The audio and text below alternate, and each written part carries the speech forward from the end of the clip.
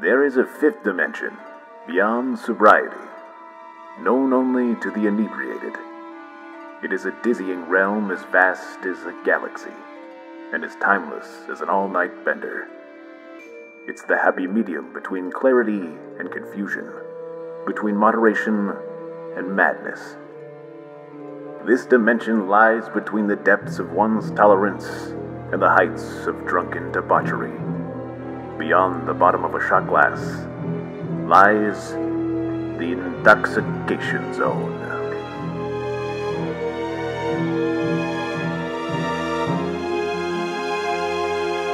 What?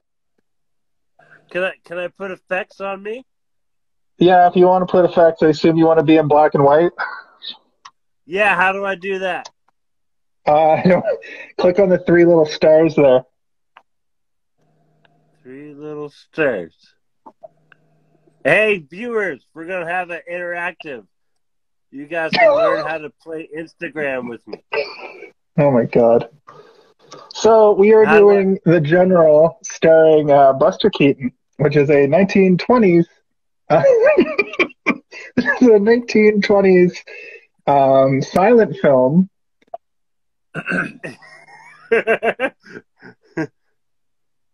Oh, how'd you get the cool stuff? I'm kind of in black and white. Yo, look at your beard. Your beard looks so nice. Well, I mean, what if I just did the whole show like this? Hello! Hair black and white, black and gray. Yeah, there's only what's the song called? How do I get the sepia? Give me the sepia. Sepia? Sepia. Yeah. Sepia. So Caylen insisted that we do a black and white movie from the 1920s. So this episode's not going to be as white. This song's not going to be as long. This episode's not going to be as long as they typically are. There's, in my opinion, not a whole lot to talk about. But then again, it's not one of my favorite movies of all time. So I don't think you're going to be able to be in black and white, bud. I think you're right. So, Caylen. Yes, Jason. Tell us about the movie The General starring Buster Keaton and its hijinks and shenanigans. So many hijinks and pratfalls. So many shenanigans. The gag count. Yo, so many gags. The gags are through the roof. All right. So one, I can't stress enough. Hold on. Can I say one thing? Can I say one thing? This is your show, buddy. This first week. Hey. When's your actual birthday? I've okay. taken over. This month is Caylen's month. It's called hold on, I have the name for it. It's called Caylen's Choices. Yeah, it's not my name. Caylen's Choices. It's like a Sophie's Choice, but way more horrible. I didn't. No, there's a little bit of connection. A little bit. There's a little bit. It's called Caylen's Cavalcade. Caylen's Cavalcade. Exactly. 5 straight weeks of this version of Caylen on the show. Hopefully you're not going to get birthday drunk every week, but here he is. No, When's your actual today. birthday? When's your actual birthday? Today? Well, happy birthday. Like actually today. That's fucking awesome. I didn't know that. I'm getting super drunk. But I'm not going to get every drunk. I'm not going to get drunk every night. I mean, I'm not going to get drunk every week. Okay. That's probably a good idea. That's probably a good idea. Don't get drunk every drunk. So exactly. I will not get weak we lost a follower somehow. We always have 3. There's only 2 people in here now. We had 6 before. But that means we have at least 1. It's Brian. Hey, Brian. Our biggest check out my hat. I'm a little upset about my hat. I want a better hat. So why don't we go? Okay. Gentlemen. Okay, wait 1 second. Let me ask you guys a question. Hmm? So, Okay. Steve, I think you already answered this question. I think He warned you us. said He did warn us. that you saw I think you said that you saw some Buster Keaton because of some school. Jace, man, have you ever seen Buster Keaton before? When you first got into Buster Keaton, you bought a DVD set from HMV, and we watched some at your place when we lived in that building. Yeah. So that was the first and last time until today that I have watched any Buster Keaton, except I have seen many of his great stunts. One such being, I think, is the house front falling over and him going through the window. That's a classic Buster Keaton. I think that one. A lot of the crew. He could have died like very easily. Not if you use math. You can't die if you use math. That's fair, but even if you use math, that's the crew of the Challenger. Ooh, too soon? Steve, oh, shit. You're my buddy on this one. Steve, you're my buddy on this one. I know. I'm pretty sure you told me you had to learn about him. Well, yeah. You know what? Okay. Can you tell me why did Chaplin get more shine than Buster? Why did he get more shine? I think that Charlie Chaplin's movies are more recognized, like, overall, globally. Yeah. But he was also not strictly an American filmmaker. He was also an entertainer in, England before America. Do you know the answer? Or is it Did I just get schooled? No, is this an opinion? Is that your opinion, Caylen? Or when you phrased the question, it sounded like you. Well, okay, so I guess what I wanted to try and start was we should have done this on Friday night. Let's talk about silent people. Oh. Charlie Chaplin definitely had more recognition, but I personally like Buster Keaton a lot more. Well, the Buster Keaton also doesn't play the same character in every movie that he's in, whereas Charlie Chaplin you would only recognize him really for his tramp role that he plays. Like, if you see Charlie Chaplin when he's not in that character persona, it's like Mr. Bean. Like, you immediately recognize... No, but, okay, so that's the thing. That, you just said it. I was like, oh, man, I want to do this, but I want to do this, like, modern. And then I was like, wait a second. Mr. Bean. Like, Mr. Bean already did it. And now I feel sad. I feel sad that I can't do anything, but I want to. You want to make silent movies? Is that what you're saying? Do you want to be Mr. Bean? Because Buster Keaton wasn't really a Mr. Bean. He was very straight-faced, like you say, he's a stone-faced killer or whatever. And the story was very modern, and the movie was very modern for what it's worth. And Charlie Chaplin movies are him basically Mr. Magooing his way through different situations, and girls like fawning, and he's too dumb to realize. Like, exactly. Buster Keaton was he was going after ladies. He got shunned by the lady. Well, the first lady, but then that next lady that he saved was like, "I love you, Buster Keaton." That was the same lady. The same lady. Yeah. Same lady. I was paying 100% attention. Don't worry. Yeah, she doesn't go with him because he can't join the army, and then she gets kidnapped, and he has to go across enemy lines to save her, and then he becomes part of the army at the end, and then they get married, I guess, on the train. Right. Like, the train bits in this movie were hands down the best, and there were some pretty good, like, crazy war scenes, which must have been revolutionary for the time. Yeah, this is based on some real shit. Like, it was in 1926, right? And the budget for this movie was $750,000, which is like, holy shit. Wow. They do destroy a bridge with like a full-size train on it, so you're like, okay, I'm going to say a lot about that. Go ahead. Caylen's doing a reverse Buster Keaton right now. He's never happy. I don't know. My favorite part of the whole movie was when he holds up the picture of him in front of the train and just the look on his face. Like, that was expert comedy, I thought. Expert dry comedy.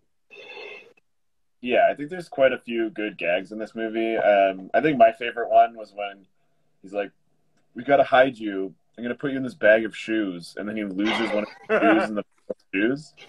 It's a good bit. I like that. The sword falling off, classic. Also, the craziest, like, he directed the movie, he also starred in the movie, but he also did all his own stunts. Like, he's just stunting his way across this train over and over again. And you're like, if he died or got severely injured during the making of this movie, can't replace him. Yeah. He was like an acrobat. There's one moment where they're lining up to get enlisted, and he keeps cutting in line, which was also hilarious to me. But he does, the first time he does it, he runs across like 3 tables like it's nothing. And I was like, that, that's foreshadowing what's to come in this movie, because then the whole scenario where he's moving the planks out of the way with all these elaborate tricks and elaborate stunts, I thought was next level. So is this the first time you've seen this movie, Jason?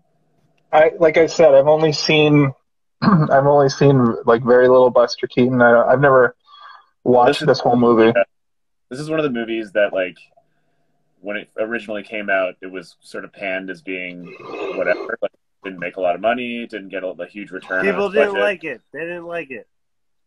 Yeah, but then, like, decades passed and people reevaluated it based on a true story, like based on, I think, something called like the memoirs of the case or something, which was like a real story that took place during the war. And when he originally was trying to get the movie made, he got such a large budget because people thought it was like a historical documentation of something that happened. But then he's like, "No, it's a comedy." They're like, "It's a comedy." I'm Seth Rogen of the 20s. I was looking at some reviews of the movie, and like one of them was like 1 star. And he's like, "This movie's not funny at all." And I'm like, "You probably would have liked it if James Franco was in it." If there was no other comedies ever in existence, and this was the movie that was the first, like, basically the first big budget comedy, you would have been like, "Wow, that was the fucking funniest thing I've ever seen." And then there were like 10 movies a year in the 20s, if that, probably less. So also, like, filmmaking, the further back you go, the less things are very clearly defined by genre, and the more everything tries to encapsulate as much as they can within a single film. So, like, there's a time where a musical is also a drama, is also a horror, is also an action, and they're all in one thing. And it was like, it's Hollywood. That's what we do. We just make big giant people. And it wasn't until we mash it all together. Yeah, it wasn't until like the 50s where that it started to sort of splinter, and these larger genres kind of niche off into stuff you know now. Horror wasn't really a huge thing until, I mean, horror was always sort of a thing, but like it was very specific, but it also encapsulated a bunch of the other genre stuff. And then once you get to like the 70s, when, like we did Halloween last week, Halloween kind of splintered horror into sort of like, now there's a slasher genre, and that's what if we're in a loop? What if we're looping? What if we're closing the loop? What if you're a looper, I'm a looper? What if we're loopers? What if we just close the loop? What if, oh my God, like, the guy with the shit, he killed them, and now we recognize it, and now we're thinking about it, and then it happens at the same time that it happens, and then it's like closing the loop. Tune in next week for our discussion on the movie Looper. This is not that film. This is a completely different film. That's not the movie Looper, starring Bruce Willis and. Also, Looper, good movie. Like it, but I haven't seen it in a while. So they played with their nose. How do you want to play with your nose? What? I don't understand. This is getting more and more confusing by the moment. They had a nose. Did you not see him with the nose? Whose nose? Oh, gentlemen, So, gentlemen, cheers. Oh yes, cheers. This is my favorite. This is my favorite episode. This is episode Did we start? 112, I believe, and we did it. We did close the loop. Yeah. What am I supposed to do? Say no? I don't think so.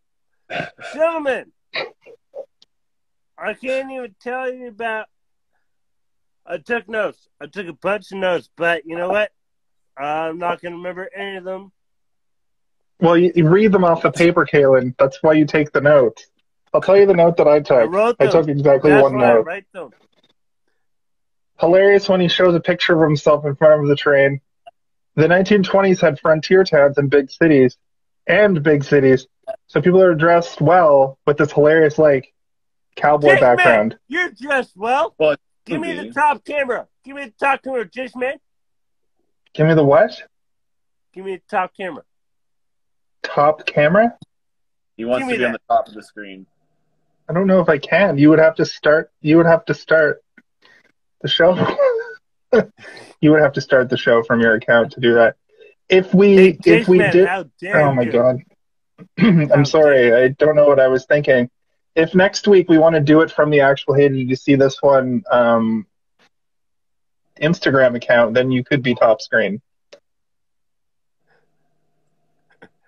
No, it's right. You do it. You got this. So, what was your guys' review of this movie? I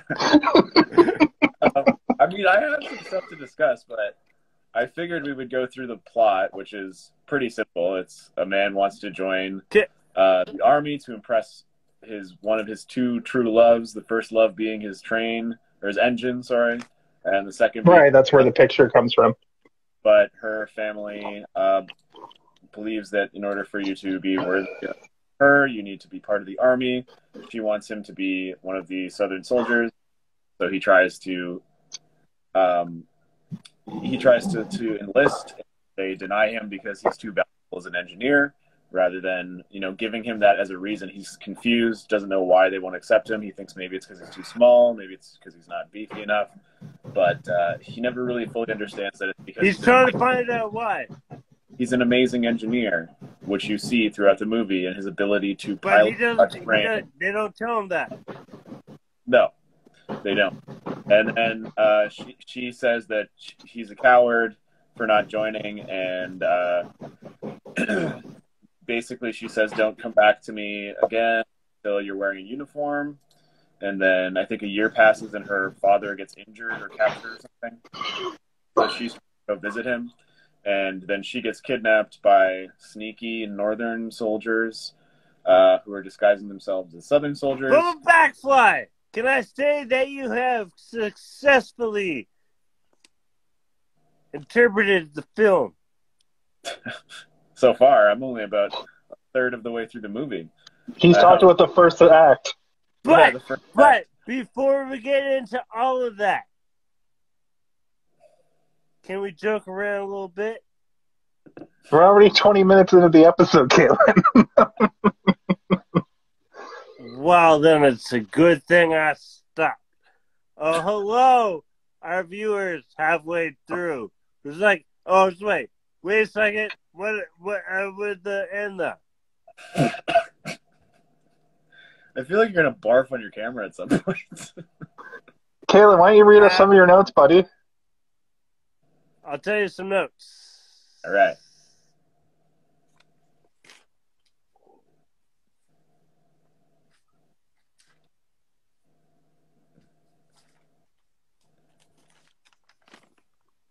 Notes. What are we talking about? What does it say? The general. The great stone face. All right, so we're talking about what's the face? Buzz Keaton, the great stone face. Let's see what he's saying. We watched the general. Maybe we did. Did we? Yes. So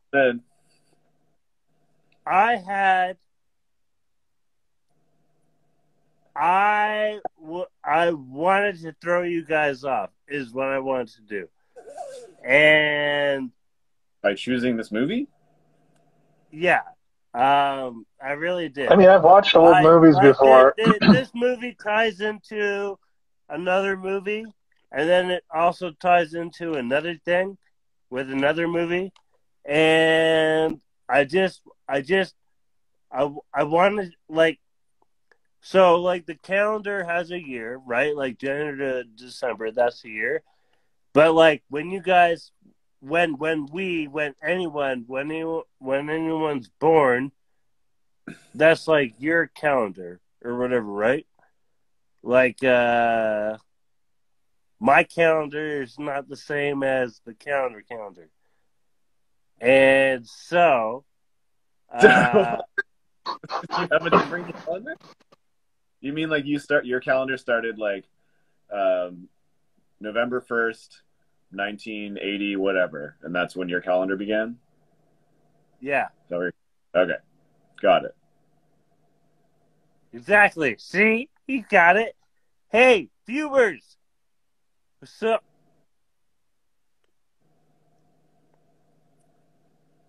I will be actively telling people not to watch this one. Are we talking about the thing? We've been talking about the thing, buddy. We need some. Whoa, we need some quick facts. We need some quick facts. Tell us your facts. Yo, good facts. What are we talking about? You were talking about calendars. I'm not sure what that was. The general. Yo, do you know what I want to... Yo, you know what I wish I did? I wish I painted myself with gray face paint or whatever. I wish that seems like you would wake up with paint everywhere, all over literally everything in your apartment. Imagine. Yo, imagine. I'm imagining it, and I'm telling you what the outcome would be. Hey, viewers out there, imagine. I like the part when he shoots the cannon. Yeah, that was a good moment. I liked, because a lot of the gags in this, I was like, oh, I hope this happens, and then it did happen. Like when he shoots it, I'm like, oh, he didn't put enough gunpowder in there. I hope it just kind of goes into the cabin and like just misses him or something. Did you like how he was counting the gunpowder with his hands? I did. I liked that he was doing like an Indiana Jones thing, like, oh, this seems like too much, and like pouring a little bit back in, and then just put. No, but he put like a little back, but not like enough a little back. He should have put more in. Yeah, a lot of the gags were just like weirdly, like it was just like a string of gags, right? Which is like, I know that's what Buster Keaton is, but even in his own admission, this was like sort of a passion project for him, and he wanted it to be a story that was taken from reality or history books and tell that story. But unfortunately, there were people who were like, oh, this isn't historically accurate, or this isn't funny enough, and it landed somewhere in between, which is why it wasn't so well received at the time. The thing that's really weird is that he told it from the South. He told it from the perspective of the South. So, like, the South is, like, kind of like the leaders of the Ku Klux or whatever, right? Like, they're just kind of... It's a little bit more complicated than that, but yes, they were the ones that were trying to fight for their ability to maintain human beings as property, also known as slavery, which is extremely wrong. Exactly. Yeah, I think the reason for that is that he didn't want to just them basically like being like, you can't be in the army for us, and then him being. Hey, James, man. So I'm gonna grow my hair. I'm gonna grow do it. I've seen you do that before. Do you know what I'm gonna do? I'm going to shave him. Gentlemen, shave a reverse I was just mohawk.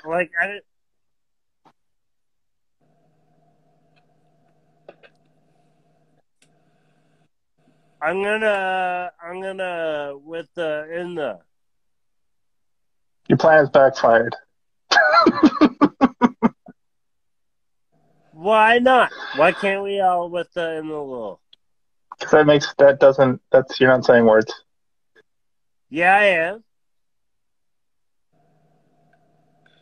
Fun fact, this movie is in over 6 of AFI's top 100 lists. What are those lists? We've got movies, we've got comedies, we've got thrills, we've got heroes and villains list, we've got the Cheers list, tons. Steve! So that goes back... Steve! What can I do for you? Can you... What does it look like when you see me? What does it look like when I see you? You're kind of like weirdly backlit, so it's sort of hard to see your face, but... Oh, like in like a good way? I mean, you've got like a good hard light on your side there. Yeah, your profile, you can see that nicely, but it looks like you're squinting through one eye, closing the other one tightly. Do I have a nose? You have a nose, yeah. You got a nose.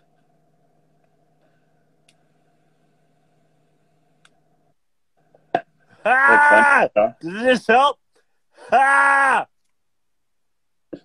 No, it's just not changing the lighting. Does the yelling bounce back? Ha! Johnny Gray was nominated for one of the top the hero list.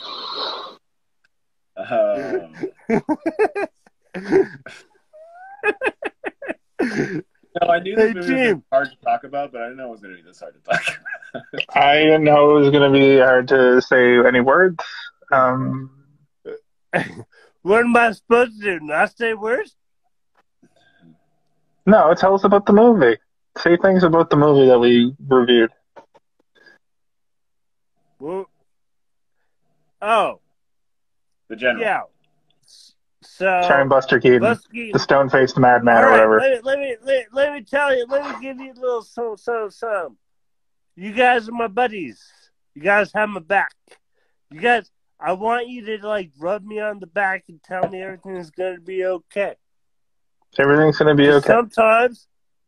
Sometimes I'm wrong. This isn't the place for this. You're not wrong right now. What would you be wrong about? We can just talk about not wrong, but like good time. We don't need to prove anything wrong.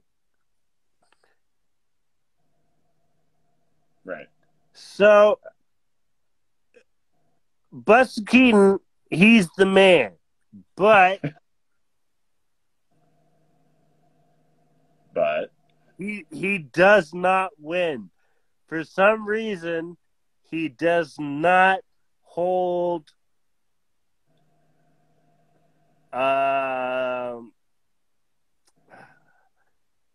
like jurisdiction. What's it called when like you like that's your area? What's that called? Where are the gangs and the Bloods called? What are those? Crips? Are they blue? You mean like tenure, like last ability, staying power, notoriety?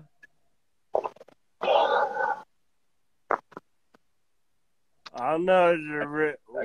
It's right. Wait. What's that? What? Oh, shit. Infamy? Infamy is a good one. I knew that.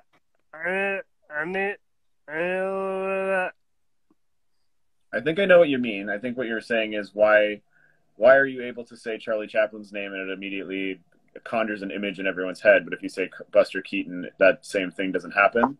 And I think it's because he doesn't have as many movies as Charlie Chaplin. He is not as recognizable as Charlie Chaplin. And he also, after this movie was such a failure, he lost his sort of status as an independent filmmaker, and he had to go back to like a very tight deal with MGM, I believe. And, you know what it was? He was an alcoholic. He was not able to profit off of his gestures. he allowed his whatever. Well, I mean, that being said, like his initial idea of this movie was that he believed he had taken a story from history and told it well, and it was one of his favorite movies made. And decades later, people agreed with him, and it was one of the first movies inducted into the Library of Congress. The first, the first titles of films that was inducted in.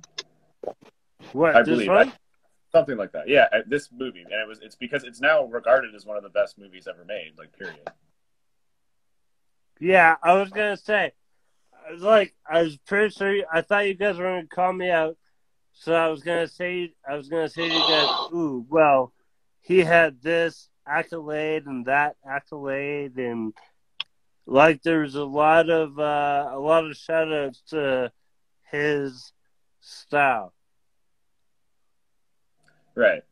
Well, I mean, I think that people who are into film particularly are not going to be hard pressed to think of good moments in Buster Keaton movies because they'll be familiar, right? Like, this movie in its own has a lot of iconography, things that you recognize that you didn't even realize. Jason, you saw it today, you said, for the first time, and you probably recognized a few images, like when he's sitting The on train the stuff. And when he's like, when he's hitting the log on the other log, like those are things you see in like Oscar reels and stuff, being like the greatest movies ever made, and it'll always have a couple of Buster Keaton.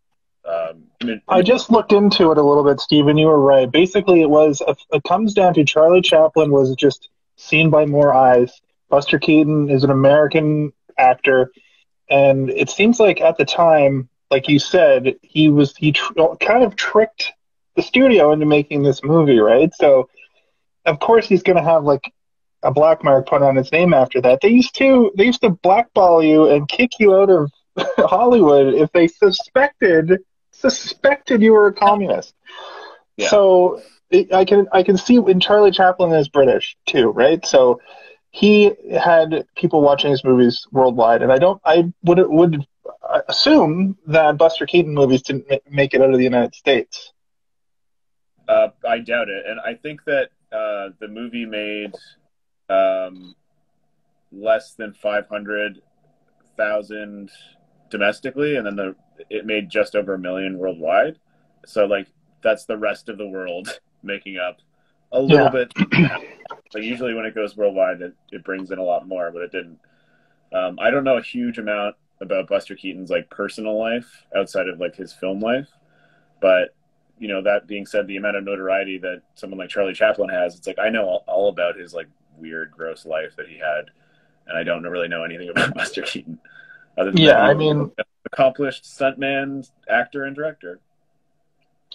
Look at modern day actors who, like Robert Downey Jr., who famously played Chaplin, had a very interesting career where he was a huge star in the early 90s, then went away for a decade because of his home life, you know? Yeah. Came back, at least became a bigger star. Yeah. That rarely happens. Look at Chris Evans. He was literally in not another teen movie and in shitty rom-coms and in comedies and stuff. He plays the second or third boyfriend in Scott Pilgrim. So you see that he could play that, that chin character. They put blonde hair on him, and then he plays fucking Johnny Storm in 2 movies, and they're like, that's not quite it. Then he puts on the weight, becomes Captain America, boom, megastar. So I guess, Buster Keaton he didn't ironically reinvent himself enough times where Charlie Chaplin, was one note for his whole career. Like Laurel and Hardy are the same kind of thing where they're just a comedy duo who did the same thing for their whole career. Abbott and Costello are another duo who did the same shit for their whole career. You were going to see that nowadays it's a lot like Tyler Perry and Medea, where people don't when Tyler Perry shows up in a movie, he's a great actor, and when he shows up in a movie, people don't realize it's him because they think he's the Medea guy. Yeah, and but you don't recognize him because he's not playing Medea. You're like, yeah. So now, back then, there wasn't as much. The pool wasn't as big, and and Charlie Chaplin really just had more eyes on him. And that's why Buster Keaton, and like Caylen said a minute ago, I guess if he had some home life problems, much like Robert Downey Jr., but, careers were shorter and life expectancy was shorter and there was no help and mental health issues weren't dealt with properly. They weren't dealt with properly 10 years ago, let alone, they're still not, let alone, 70 years ago. So. Yeah. And like alcoholism was just like, oh, he died of the drink. Yeah, he got the tremens. Got the old gin shakes, and he just couldn't keep it together after that. Yeah, like that guy needed help for his whole life. So I think I didn't know Buster Keaton had a drinking thing. I didn't know that either, actually. But like I said, I don't know a lot about his personal life. I know enough about his filmmaking to be able to have an hour-long discussion about one movie of his, but have we been playing this whole time? Sorry? Yeah, we're 40 minutes into a show here. Yeah, like I said, like Caylen mentioned earlier, I saw this movie for the first time about like 14, 15 years ago when I was in university for the film program that I was in. And we watched a bunch of very early classics, but this is one of the only ones that really stuck in my brain in terms of that iconography that I was mentioning before. Right. Because it is funny. Like it's not like gut-bustingly hilarious where I'm slapping my knee throughout the entire thing, but I am watching it and being like, I like that gag. Oh, his top hat got caught in the tree. Funny. Or like, well, it had a lot of things that transcend the era. It's like I just watched the new Dune movie. And, on paper, it's the same as the David Lynch movie, almost beat for beat. And they redid a lot of the scenes from the David Lynch movie. But there's an indescribable difference when you do things well and you make the iconography and the cinematography in this movie were outstanding. This movie, I watched it on fucking YouTube and it looked like it was 1080p. And Buster Keaton, the makeup that they use on Buster Keaton's face, and you can see it in the pictures, they make him more stone-faced, I think. I think they do his eyes, they pale him up a bit, and the comedy is coming from him not reacting to anything. And that style of comedy persists today, like to this day. You see the straight man, and he's the straight man in that universe instead of Charlie Chaplin being the bumbling buffoon, the tramp. He's more of a Mr. Bean, where Buster Keaton is more of a Jackie Chan, I would say. Yeah, I'd like to make that parallel. I would say, yeah. I mean, obviously not as spectacular, but for 1926, the stuff that he was doing, I cringed a couple times being like, oh my God, if he missteps once, he's going to break all of his legs. He's going to die. The train could have killed him at any moment in a lot of scenes. Mm-hmm. Did I tell you guys I love you? Yes. Yes. We love you too, buddy. Happy birthday. Well, we got this. I'm gonna surpass a whole bunch of living force field around us. That's good. It's good to have a force field. Now. Do you have a favorite big ass force field in the movie, like a favorite gag? Go on. Do you have a favorite? It sounds like doesn't sound like it. Do you have a favorite part of the movie, Caylen? What? The movie, The General. What are we talking about? The movie? The General. The movie, The General. Yeah. Do you have a favorite moment, like a slapstick moment, or a favorite moment in the movie? Okay, one of my favorite things, I'll tell you what one of my favorite thing was. When he's on the gear, the thing. It's a locomotive, the loco part. You know the thing that moves. The arm that moves the wheels? The gear. The arm. The gear. Sure. I think the gear is the thing on the train track that actually switches it to another track. I don't think there's a gear. Boost. I see you drinking boost. Look at the alcohol content on this. It's low. Probably says like 0.5. Is it 0.5? It's 4%. And it's Monday night, and I'm having this beer and another beer for the second half of the show. Let's have some alcohol. What language is that? It's alcohol language.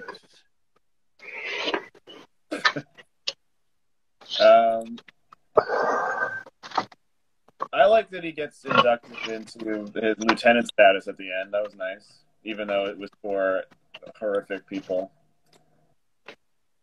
What are you supposed to do? Say no? But look, they were gonna.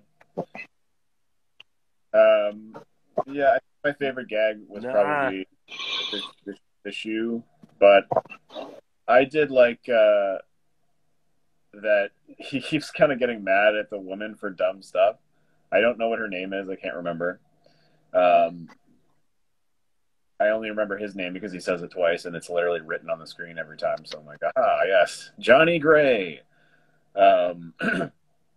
But she does the thing where she ties a rope, and he's like, it's Annabelle Lee.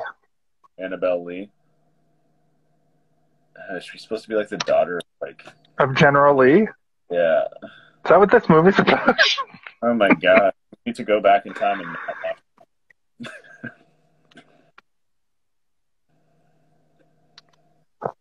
The stone-faced Iceman. That's what he's stone-faced.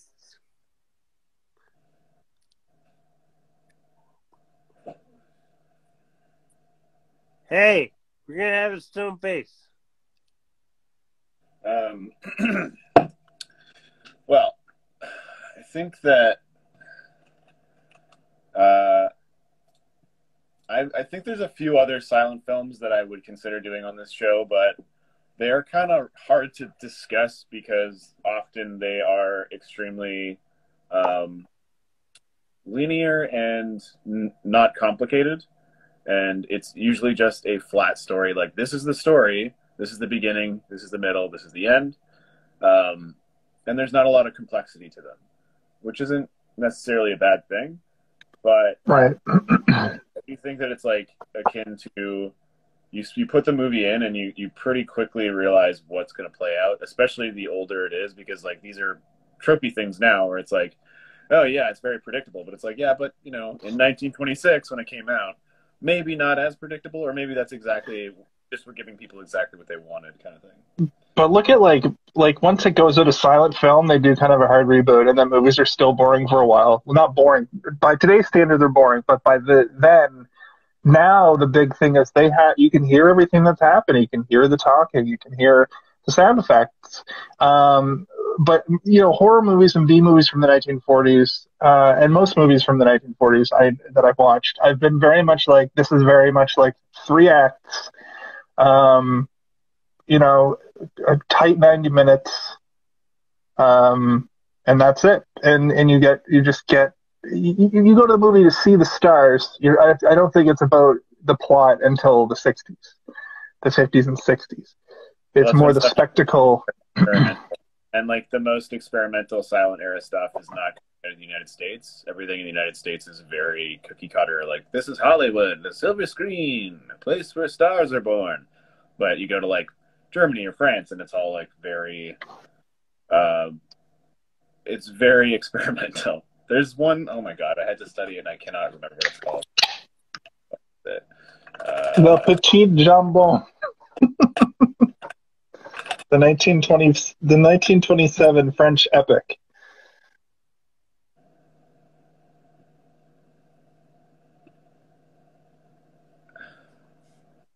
Speaking of silent films, it's great that this episode has had so much silence in it. Yep. Yes. Are we still talking about the thing? Yeah, we got about 5 more minutes.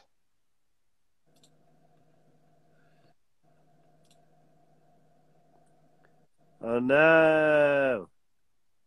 What the? Caylen, do you have any more trivia facts for us? I have a lot of trivia facts. Okay, hit us with one. Okay.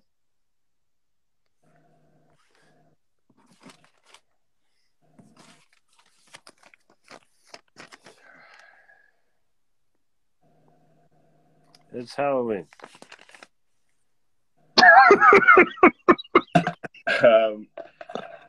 Sorry. Halloween episode was last week, but close.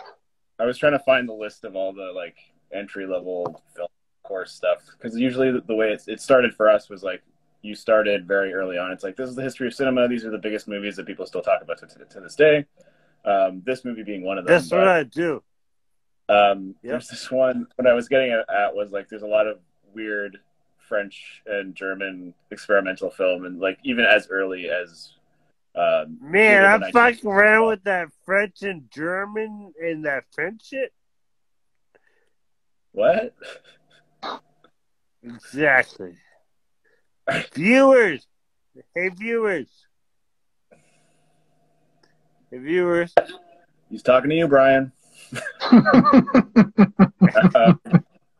The movie Un Chien Andalou is a movie that I watched. It was made in 1929, and it is wild. Like, it's just a lot of images being shown over and over again, but they keep showing this woman where she's about to get her eye cut in half with a razor blade. Steve, and you, yes. Are you trying to tell me that you've like watched my shit? I've watched your shit. Have you enjoyed this silent era? Yeah, I'm not saying that there's anything wrong with the silent era. I've had to like really, like I've had to watch a lot of it for school, but I haven't revisited most of it, because a lot of the time when you're doing that stuff, you have to sit there and analyze it and like write papers on it and discuss it in small groups and large groups and trying to explain how it feel and think. So I've been exposed to a lot of it, but what I'm trying to say is that the difference between American silent film and the rest of the silent film that was happening at the same time is vastly different. Yes. What else but did you? Steve. Yes. Steve. Yes. What do we have a great old time?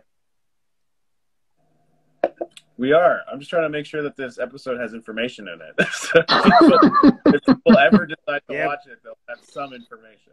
They don't even know. Yo, Steve! Yeah. Steve. So let's talk about our ratings for this movie and take her home. I just wanted to, before we ended here, I just wanted to go over that I actually enjoyed the film. I thought it was good. I liked Buster Keaton's face. Like, I like his look. I love that his ability to just not react to anything, and everything is kind of just happening to him. I really enjoyed his character, and I really, like I said, the movie looks great even today, and I think that comes from the way that filming on actual film, you can upscale a lot easier than filming with digital. If you look at a lot of the movies that have been filmed digitally, they do not hold up. Looking at you, the Matrix movies. But at the end of the day, I'm going to give this movie a 3, and a pretty solid 3, because I think that if you are a fan of cinema, you should watch this movie, pretty much. Yeah, I think that I am more or less in the same ballpark in terms of how I feel about this movie in terms of watchability. I think it's good. Like, it's not when you're watching it, you're not like, ugh, I got to slog through this movie that was made 100 years ago. Like, literally. But there's a lot of good slapstick. There's a lot of good planned out stunts and gags. The story is pretty predictable, but at the same time compelling enough that you're like, I kind of want to see how he gets rid of these guys, or where is this going to go after this? And how does it end?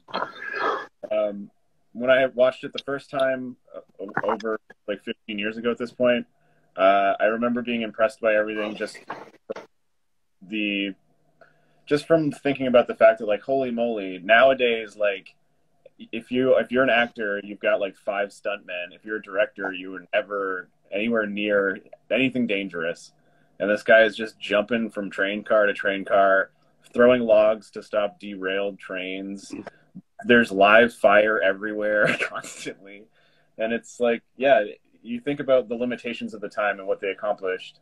It's pretty amazing. Not the grandest spectacle you'll ever see, but there are some pretty cool things that are impressive, even to this day. I mentioned the bridge collapse with the train at the end is pretty well done. I'll give it a 3 as well, and that's coming from somebody with a modern perspective, looking at it as a movie, watching it today. If I had a time machine and a brain time machine that made me think like a 1920 person, I'd probably think it was great. I would probably think this was a 5 because like I love comedy today, so I probably would have still loved comedy back then, even though everything was super depressing all the time and smelly. But this would have been a great escape for 89 minutes on a Friday night or whenever they watched movies 100 years ago. And I would have worn my best suit to the theater. I would have taken my best gal, and I would have eaten some popcorn. They probably still have popcorn then. No, they had like marmalade. They had Coca-Cola that was 90% cocaine. You would have liked any. You would have enjoyed anything. Yeah. Amazing. You mentioned the runtime. It doesn't feel as long as it is. No. Which is good. It's a good sign of any movie. It has very distinct parts. Like I've watched some movies from the 1940s where I was like, hey, where is this going? And then it doesn't go anywhere, or it's stupid. Invasion of the Body Snatchers. Oh my god. Get to the point. Just watch the 70s version with what's his face? Donald Sutherland. Caylen, let's close it out. Give us your rating for this movie and your final thoughts. Well, what can I say? We go on a journey. We have fun with this sad clown. This sad clown prances around, and we join him throughout this journey. And what am I supposed to do? Not join them? We're not supposed to have a fun time? I don't. Do you have a rating, or? Hey, look at that cool ass mask. I'm the reverse Batman, just like you're the reverse Buster Keaton. What was your rating for the movie? You know what? I wanted to introduce you guys to Buster Keaton. That's what I wanted to do. And Steve, I didn't realize, even before all of this, I didn't realize Steve is the man.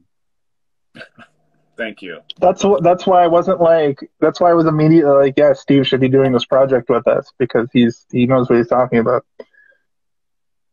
Not all the time, but I want to have fun too. You're having fun, buddy. That's why I was so harsh on you in the opening bit.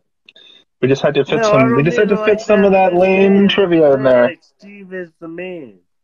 Steve is the man. Thank you. Hey, what's in the? Sorry. Still don't know what you mean by that. Wednesday, when it's my birthday, I will be talking about a movie, and I'll be just as drunk, probably. And that's something I wanted to bring up with you guys off camera, but Caylen has given it a 5, I assume. So we're gonna end this very special part. Hey, did you see this one? And half. Hey, did you see this one? After show, usually reserved for when we do a Friday or Saturday night show. For everyone, I'm Jason. You guys don't need to do the thing. But Steve, I do have. Hey. All right. Hey, for Jason and Steve, I'm me. And I have a hat. And it's gray. For Caylen, that's Steve. I'm Jason. For Caylen and Jason, I'm Steve. And hey, did you see this one? I bet he did. For the month for more of Caylen's Cavalcade. Caylen's Cavalcade, where we tell them to take it down 7 notches out of a possible 17 notches. But thank you for watching. Get turned down. This has been one of our more memorable episodes, and Brian, you may as well just join the show. have a happy No Nut November, and we'll see you next week. And happy birthday, Caylen! And happy birthday to you. You're older now and wiser, and we love you. And get your vaccine. Okay, have a good one. There is a 5th dimension, beyond sobriety, known only to the inebriated. It is a dizzying realm as vast as a galaxy, and as timeless as an all-night bender. It's the happy medium between clarity and confusion, between moderation and madness. This dimension lies between the depths of one's tolerance and the heights of drunken debauchery. Beyond the bottom of a shot glass lies the intoxication zone.